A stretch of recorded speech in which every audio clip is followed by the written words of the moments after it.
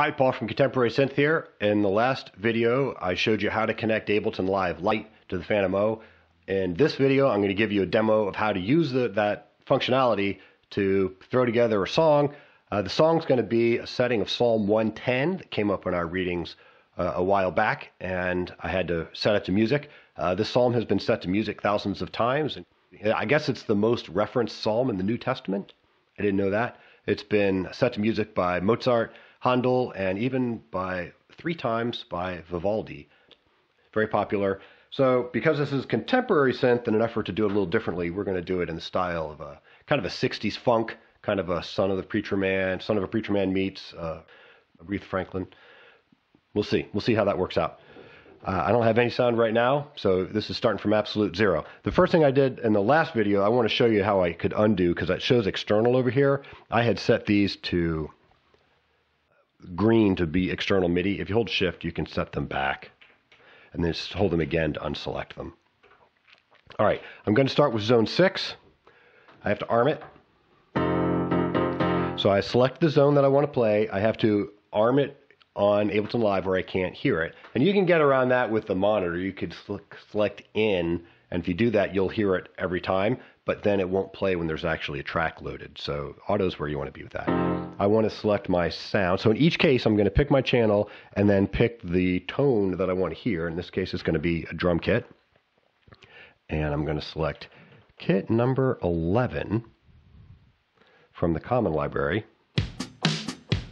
which meets my needs. And what's really cool is I found a pattern in here, and I'm going to play the pattern into the system. Now you'll see that if I press my drum keys, I get level and live, but if I play this, I do not. And that's because by default, the drums are exporting on zone 10. So I need to back that down. You're going to hear the voice of each channel until it gets to 6. And there it is. All right, the rhythm that I want is 57. So use the shift when you scroll to go fast. And the tempo I want is 100. And I need to set that on the computer and the keyboard. There's a cool click and drag that's kind of nice. Interestingly, if I go to the DAW control, you can see it is automatically syncing here as well. Stop. All right, so the measure, I'm going to do the refrain first. It's 6 measures. I'm going to play 4 measures of the verse pattern and then 2 measures of the fill. I can either click on that record button or press right here to record it. It's going to give me 4 beats of a count in, and then I'm going to start my track. Ready? Oh, bust. Oh, I hit the wrong one. I got to hit this one. 3, 4. 2, 3, 4. Just switch in here. 1, 2. And I hit it now, and it'll stop at the end of the measure. All right, so I can stop the pattern. The computer's just going to start looping. And go to DAW control and press stop to do that. All right, I'm going to arm zone 5. Zone 5 is going to be my bass. I'm going to pick fretless. And let's start recording. So it's going to be track 5. 1, 2, 3, 4.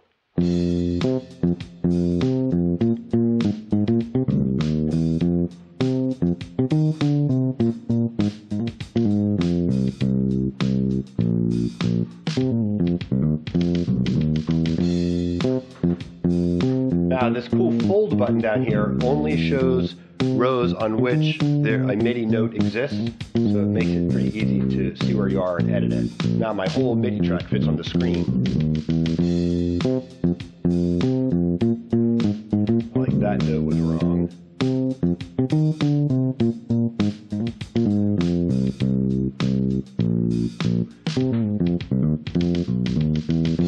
Or maybe it was right. Okay. Next, I'm going to activate track 4 and select it over here and then pick my tone. For track 4, I'm going to pick a clavinet. A clavinet is a piano. It looks like a piano, but it actually has electric guitar pickups instead of a soundboard. It was invented by the Hohner Company in the 60s. It was produced through the 60s and 70s. Stevie Wonder made it super famous. So it's, and it was in kind of in that 60s era, a lot of it. And you can put it through an amp with effects. So there's lots of cool stuff that you'll hear with it. So I thought that would be perfect for this song. That's going to be track 4. Let's do it. 1, 2, 3, 4.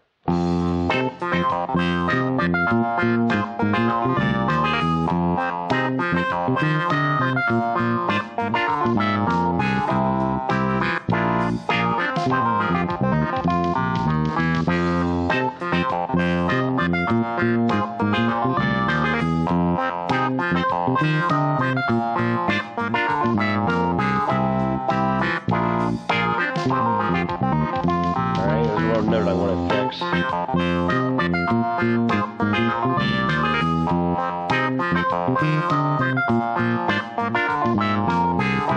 Probably a bunch of notes I want to fix. Alright, that's close enough now though. You'll be able to get it later. And notice also I could up here right click and type in my titles if it's easier to keep track that way. And when I do that, it's going to update over here too, because those are in sync. All right, 3 is my last track. So over here to pick my sound, and this is going to be that burping bari sax. Let's do it. 1, 2, 3, 4.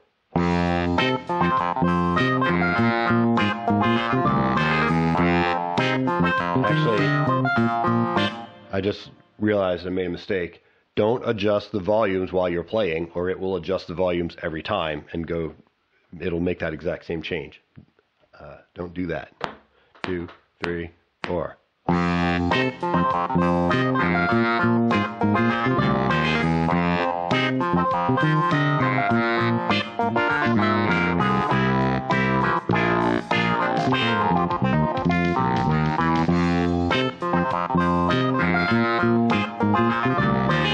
All right, now that's it for my refrain. To do the verse, I'm going to copy the drums down. It's also exactly 6 measures, so the drums will work as is. And I'm going to copy the bass down. The bass is very similar, except for the last 2 measures. And again, because I have fold selected, everything I see is on the screen here, and I can delete the last 2 measures. Now, I've been clicking into these clips to record into a new box each time. The record button in a clip does not allow you to overdub. It only allows you to create new. The session record button up here allows you to overdub, and I want to record just those last 2 measures. So if I hit record,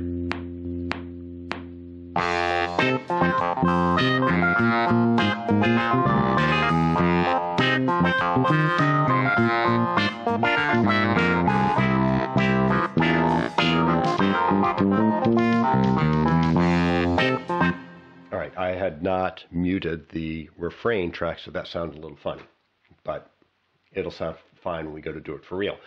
The last thing I need is this scene down here, and Ableton Live calls that a scene, which is very similar to pattern A. It's a row across. The last thing I need here is my last note, and I can just instead of recording it, I'm just going to double click in here and enter these notes. All I want in my drum is a kick. I have to activate it. Kick and a crash. So this kick note, I think it's C4, C3, C2, but I think it's going to call it C1. There it is. So C1, and then I want my crash up here to C sharp 2. Okay, and I'll drag that out for 2 beats. And then this is my bass. All I need here is I need to activate that channel and select it over here. Is a low F. What is it, F2? It's F1 for 2 beats. For the clav, over here, this is too hard to type it in, so I'm just going to record it. 1, 2. Oh, thought I was going to get my 4 beats. And it needs to be here. 1, 2, 3, 4. Okay, and this is my sax, and I can double click here, select it, arm it, and I need that low F again.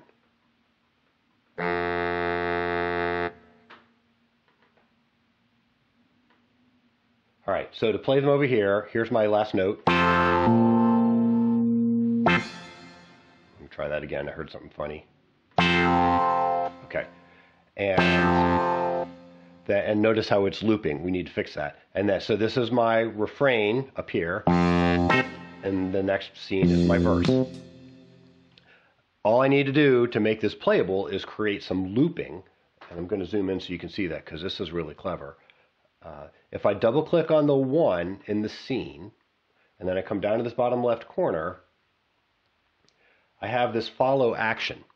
And if I select follow action, I can tell the program what to do when it reaches a certain point in the track. And in this case, I'm going to say at the end of 6 measures, go to the next scene. Now there is this percentage here, which is really interesting. You can have it 50% of the time jump and 50% of the time do something else. Imagine if you had an 8-bar pattern and you had 2 bars in a different scene as a fill. You could jump at measure 6 and play the fill, or you could go straight to the end. In each case, you would go to something afterwards. So that way, it says in the manual that if you have a long song with lots of repetition, you can vary the jump points and create some variation in your song. I'm not doing that today, but it's a pretty cool function. So scene 1, which is the refrain, will always go to the verse. Let's go up here to the verse. And notice it's a dashed arrow now because it has some programming on it. I'm going to go down here, scene 2, which is my verse. I'm going to set follow action, and it is always going to go up to the top. And it's going to do that after 6 measures. So I now have an infinite loop. And scene 3, when it plays my last note, it's going to stop. Otherwise, it wouldn't be the last note. All right? So that's pretty straightforward. In order to make this work, I need to be able to start and stop it manually, and I'll use the MIDI controller again. So I will click here, and I'll use S1 to start it. Except notice it came up on channel 3. I'm going to play along with my song here, but I'm going to play in channel 2. And I had previously set that to an organ as a demo, which I don't want it to be. So I want to use a ragtime piano for this. Okay. I don't hear it because I have to activate channel 2. Oh, but I'm in MIDI right now. Okay, so now if I do it, and if I play in channel 2, now I get channel 2 with this button, and then I'm going to go to the last note with this button, S2. Now, I've learned through doing this, hold down Shift to find out where you've set the buttons. My button 2 is set to 64, which is also the same as the sustain pedal, so I need to change that. So I changed it to 63. I don't know if I've done that previously or if they came like that, but if you set it to 64, if it's at 64, you're going to cause yourself some confusion. So now I press it and it's set to that. All right, let's turn these off.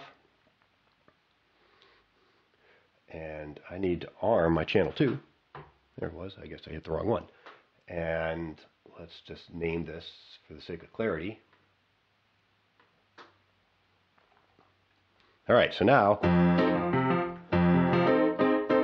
I can practice by saying, that's going to start, and if I press this, it should finish the measure, and then hit my last note.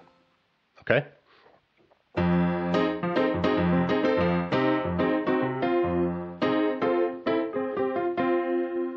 All right. Now, if I wanted to play this, I'd have to activate it. So I don't. All right, let's play the song. All right, starts. You are a priest forever. Let's do it. 1, 2, 3, 4. You are a priest forever in the light of Melchizedek. You are a king forever. God has sworn he won't repent.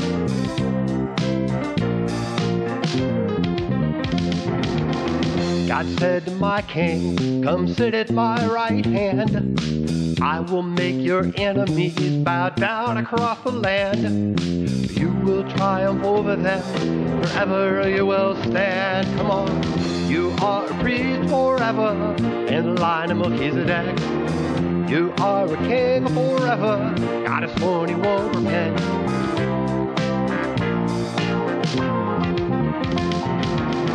The source of all your power will be the Lord. Your victories will stretch forth from Zion across the world. God has been beside you from the day that you were born. You are a priest forever in the line of Melchizedek. You are a king forever, God has sworn he won't repent.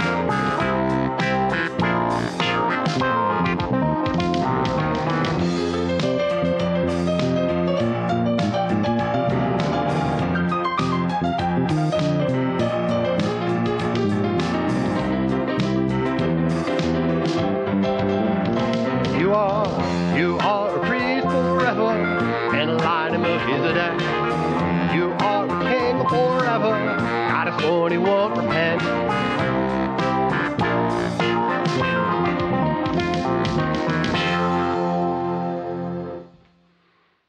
All right, well, I hope that helped you out. I hope you learned something. I hope you have some fun. I wrote this song so you can have it free for non-commercial use. I'll put the link in the description, and you are welcome to perform this exact tutorial in the comfort of your own home. Hope it works out for you. Please subscribe if you're getting value out of these, and I'll keep making more. See you next time.